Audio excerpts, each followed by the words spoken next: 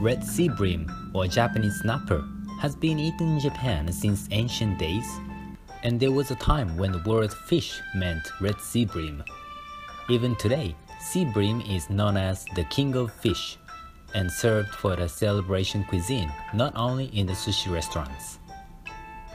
This movie demonstrates how to break down a snapper and prepare for a dish. Also, a round fish like snapper are grouped together because they share a similar bone structure. Therefore, learning how to break down snapper will be helpful in preparing this group of fish in general.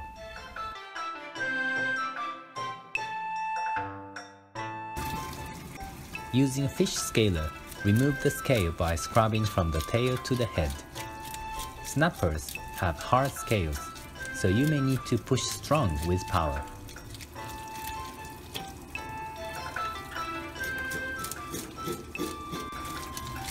If you don't have a scaler, deba knife can also be substituted. Stand the blade completely vertically against the fish in order to remove only the scales without damaging the skin. Wash the fish with running water. Seawater contains some vibrio, which causes food poisoning. Fresh fish from supermarkets may still have some bacteria on it, so wash carefully before preparing. Vibrio can only survive in seawater, so you can kill them with fresh water.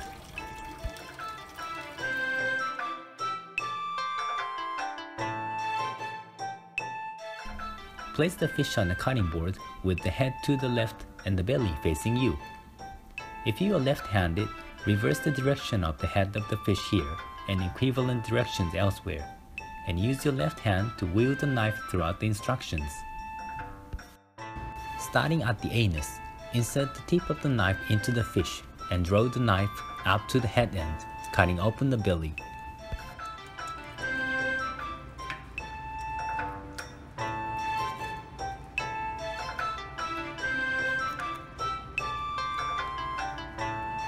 In order to cut off the head, you can identify the straight line from the right next to the belly fin along the pectoral fin through the head end.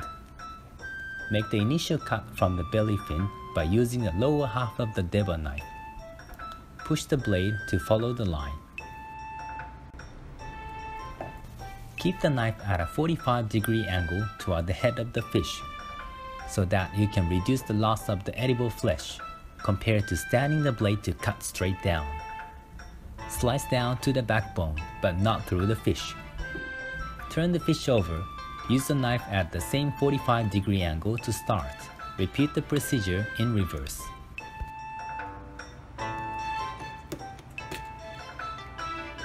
Grab the head and tail to break the backbone.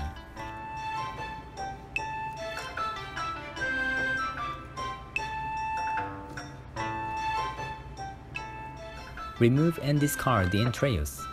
Some entrails have a strong odor and/or extremely bitter and can contaminate the flesh, so try not to damage them.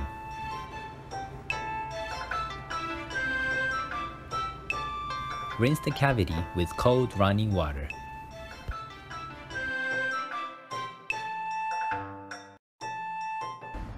Place the four fingers of your left hand on the body and gently press down on the backside so the stomach rises up. Keep the initial cut shallow so that you know where the spines are.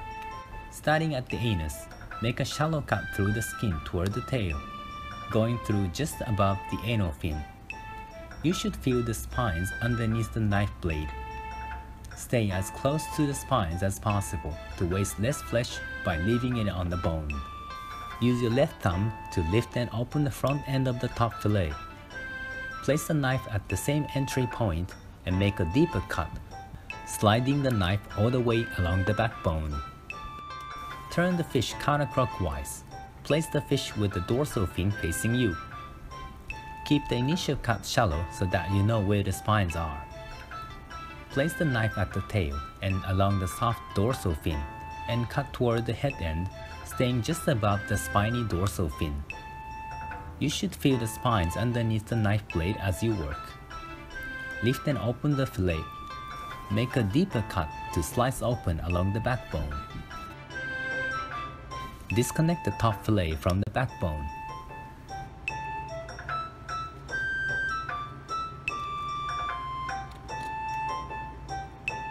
You can slightly lift up the belly side to cut only the backbone without damaging the flesh.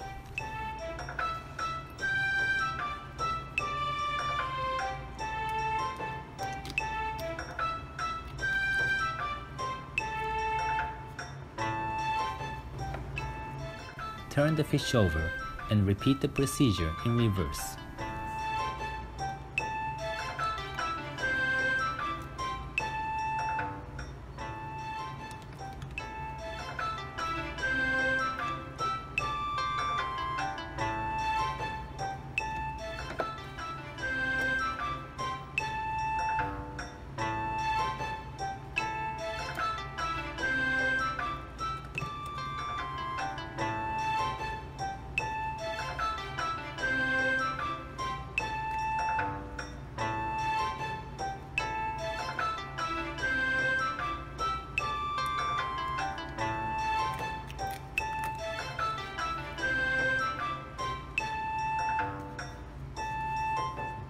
This is a basic procedure to cut a fish into fillets, so-called sanmai oroshi in Japanese. No matter how big or small the fish is, you can basically follow this instruction.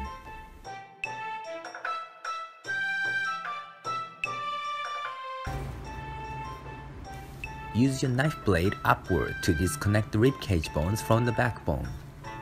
Hold the ribcage with your forefingers of your left hand and place the knife under the ribcage. Keep the knife against the ribcage and slice it off little by little. You should feel the rib bones above the knife blade as you work, so that you waste less flesh by leaving it on the bone.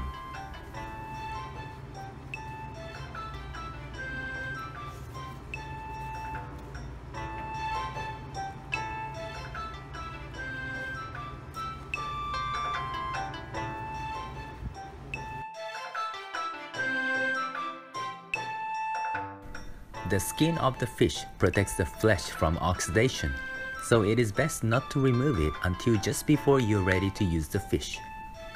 Place the fillet skin side down with the tail end to the left. Hold down the very edge of the tail firmly with your fingertip. Place the knife tip and slice down to the skin. Using a small sewing motion, make enough skin exposed to grasp.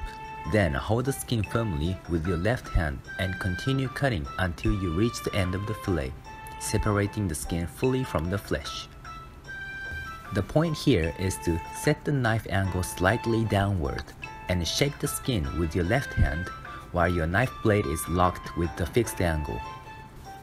This is one of the hardest processes since the snapper skin is thinner than that of salmon and more likely to ruin the flesh. But as you practice, the beautiful striped color remains on the skin.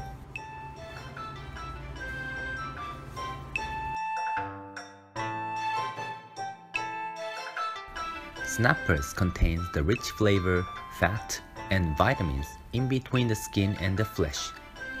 Therefore, parboiling the skin is also known as a professional cooking method to enjoy its nutrition and unique texture of the skin.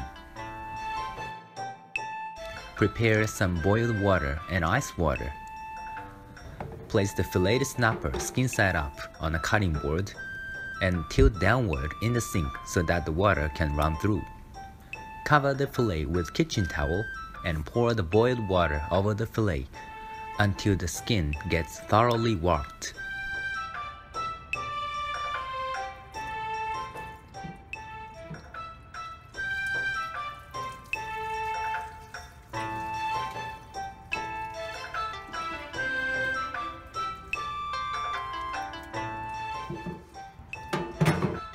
Dip it into the ice water immediately and cool down. Use a towel to dry the fillet.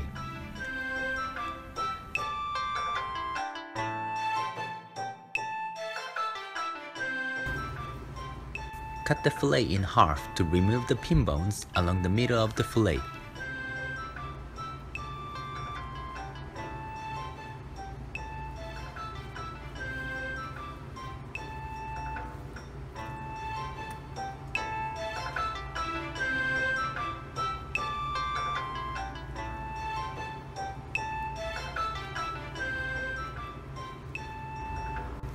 Slice the fillet into pieces for sushi or sashimi.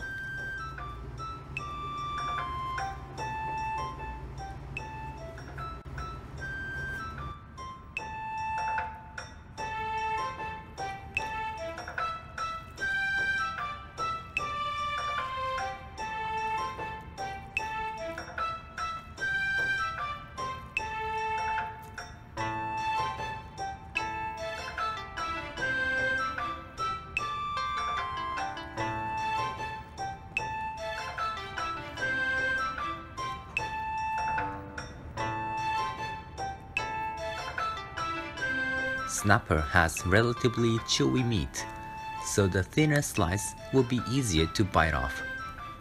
Also watch the video about how to slice fish for more in detail.